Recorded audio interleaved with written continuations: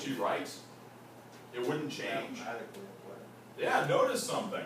Even though this was moles of nitrogen originally, notice that the nitrogen actually didn't come into play here at all. So the answer would in fact for oxygen still be 23 atmospheres.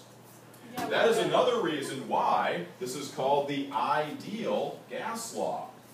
The fundamental assumption of the ideal gas law is that all gases behave exactly the same.